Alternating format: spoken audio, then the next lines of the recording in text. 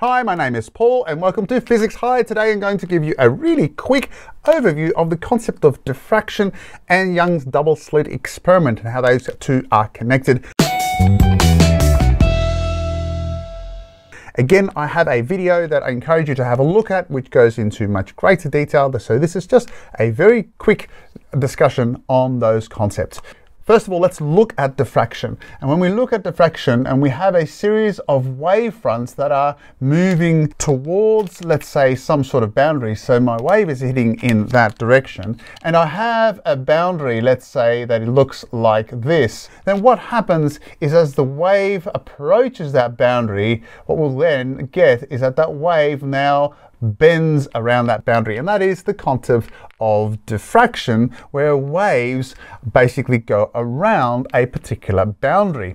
Now, why this is then connected to interference is because if my boundary is now two openings between, let's say, a wall, something like this, what we end up getting is my wave is approaching both of those holes, and because it diffracts around the holes here in the boundaries over here, what we end up getting is we're going to get circular waves that are coming out of that particular aperture over here, but we're getting also circular waves around that particular aperture like this.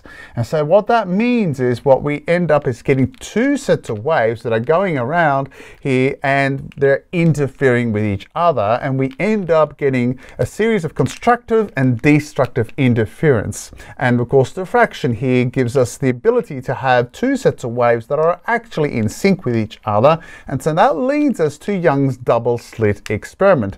So if we were to then look at this from a mathematical perspective, so we have a wave over here that has a particular wavelength, and there's a certain distance here that separates the opening here, and we call this the value of d, which is the distance between these two holes.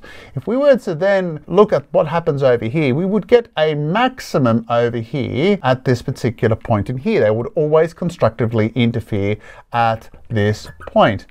Now over here you might also get a maximum because now we have a path difference of one wavelength, and so up here you would get a maximum here as well. And so we say here is a max and here is the max, and what we end up getting here is a minimum. And so if I were to show this as a curve, as in intensity, we might get something that looks like this. It's not perfectly drawn, but you get the idea.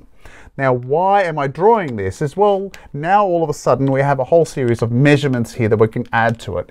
First of all, I have a distance here between these two peaks. And in this case, this is the maximum of m equal 1 because it's the first one where we have one wavelength difference. And over here, what we say is we have a distance here between these two peaks of y.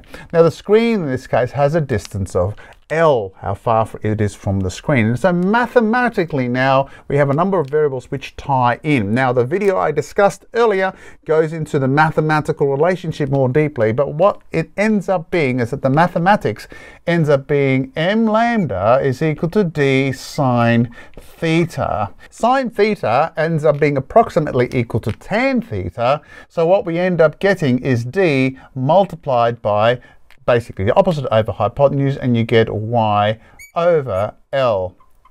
Now what is m? Well, m is the number of maximum we have, and in this case we've got 1. Lambda, of course, is the wavelength, d is the distance between the slit separation, and y is the distance between the maximums, and L is the length. Now this only works for really small angles. So for example, this angle will be in like less than a degree, and in fact once we get beyond 5, 6, 7 degrees, then this mathematical relationship starts to break down. But you can see that if we increase the wavelength, then the distance here obviously will increase as well if we keep all things constant. Now that's an overview of diffraction and Young's double slit experiment. Please like, share and subscribe, and put a comment down below if this has been helpful for you, and consider buying me a coffee. The link is in the description below. My name is Paul, take care and bye for now.